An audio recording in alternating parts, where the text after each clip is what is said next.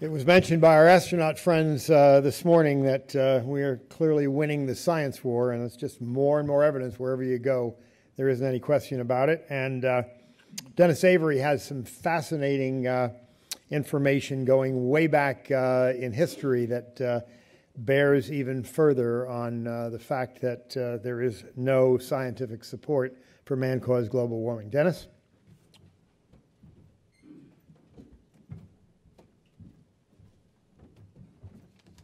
Thank you, Jay. Let me figure out my system here.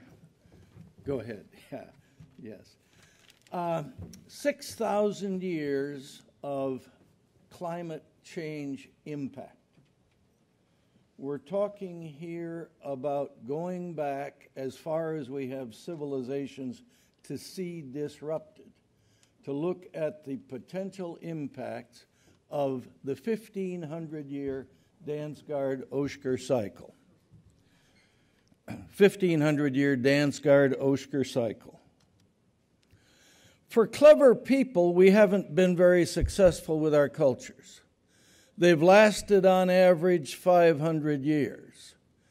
And we haven't known why, because half of our history has been hidden. The archaeologists could look at the successes, the structures built, the pottery made, the written records left behind, but there were gaps, centuries where nothing was available to the archaeologists. Dark ages. Our cultures tended to succeed brilliantly like the Mayans and then suddenly disappear like the Vikings. Greece collapsed in 2200 BC. They collapsed again in 1200 BC.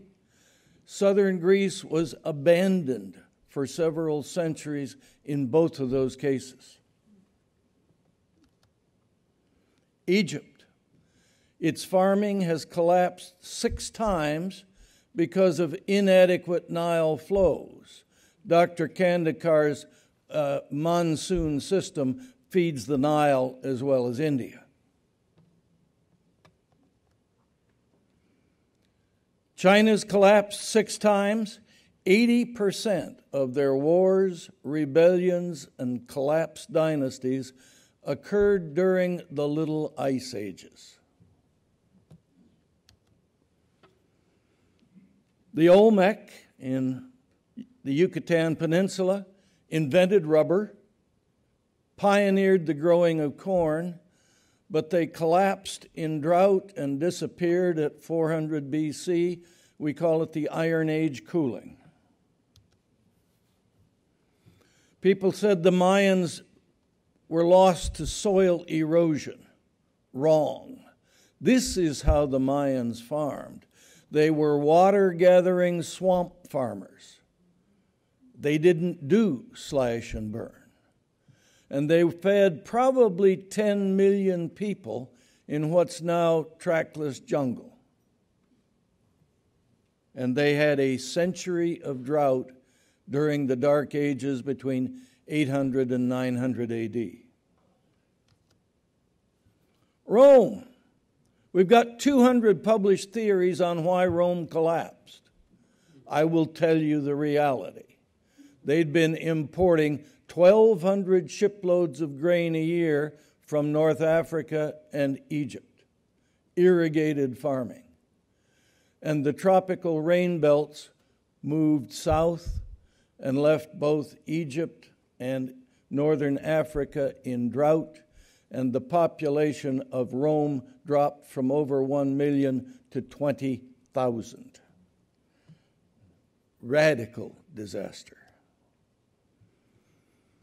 This was in the Bronze Age collapse. This village probably made swords, defended very well, but abandoned in the violent weather at 1200 BC. We found the cycle in the ice in Greenland, 1984. And you can see here what the ice cores looked like. And the oxygen isotopes in the ice layers tell us the air temperature when each layer was laid down. We expected to find the big ice ages, and we did. We were amazed to find this little 2 to 4 degree kink in the temperature record every 750 years on average. This is the ice core record of the last 10,000, 12,000 years. Look at the blue cold ages. Those were humanity's problem.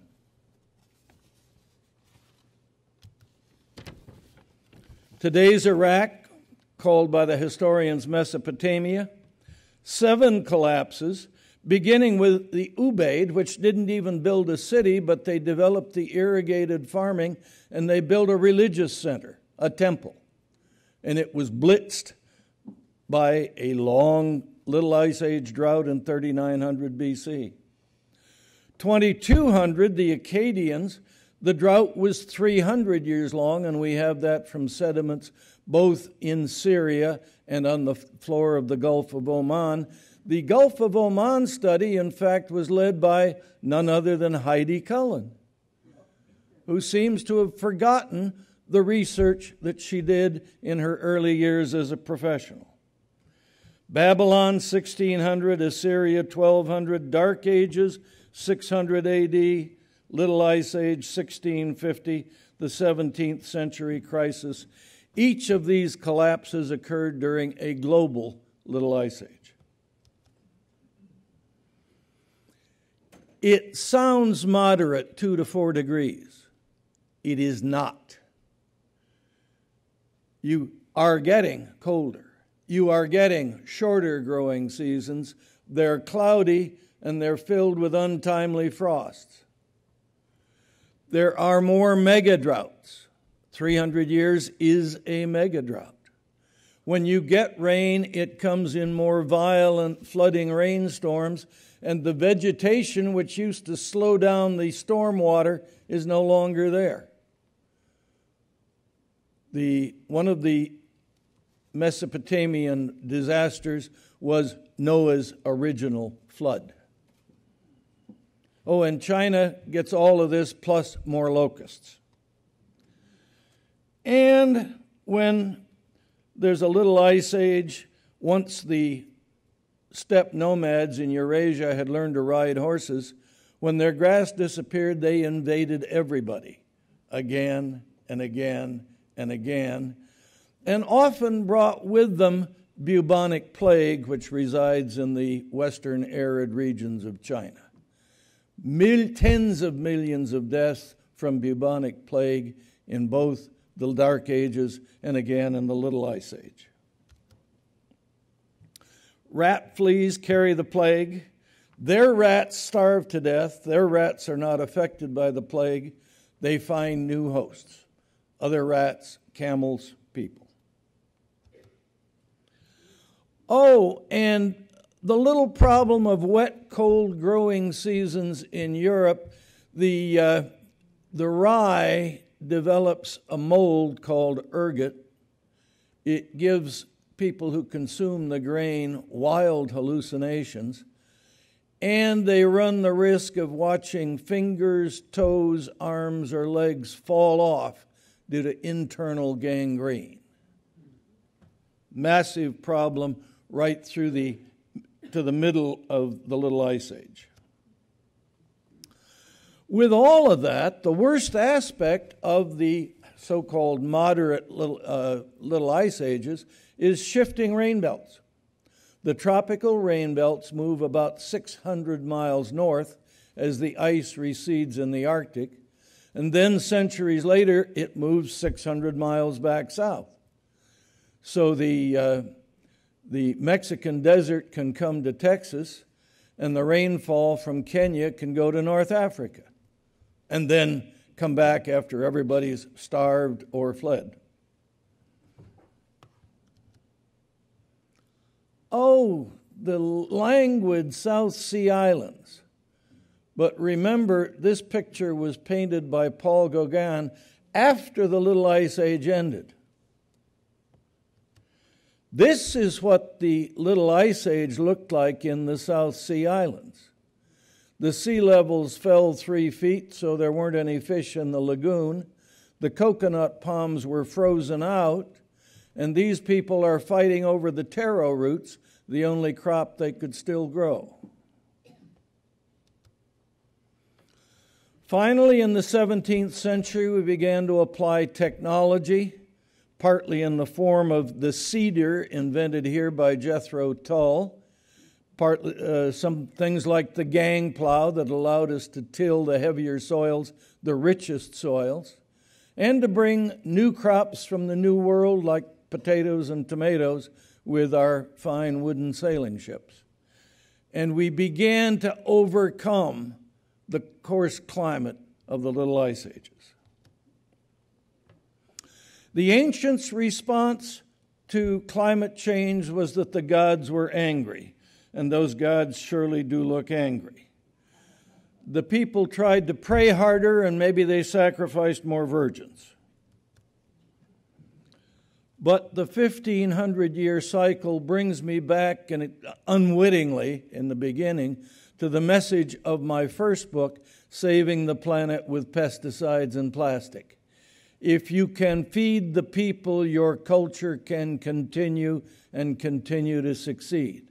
If you cannot feed the people, your culture, your government, your whole system will collapse in famine and strife.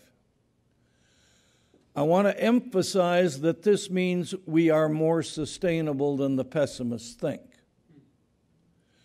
In fact, what this says is that we are more sustainable than anybody would have dared to believe before 1984. And that's the message of the book. It'll be called Climate and Collapse: Why the Cultures Failed, hopefully out this year. With agricultural research, if we were doing it, we could continue to ensure our success, but we've stopped doing it. The only major support going into agricultural research today is from seed companies, Monsanto, and Bill Gates putting $1 billion into agricultural research for the third world.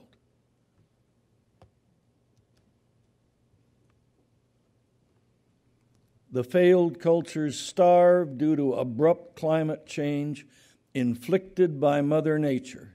There is no lurking flaw in our psyches. There are no human-induced climate tipping points, just inadequate farm technology.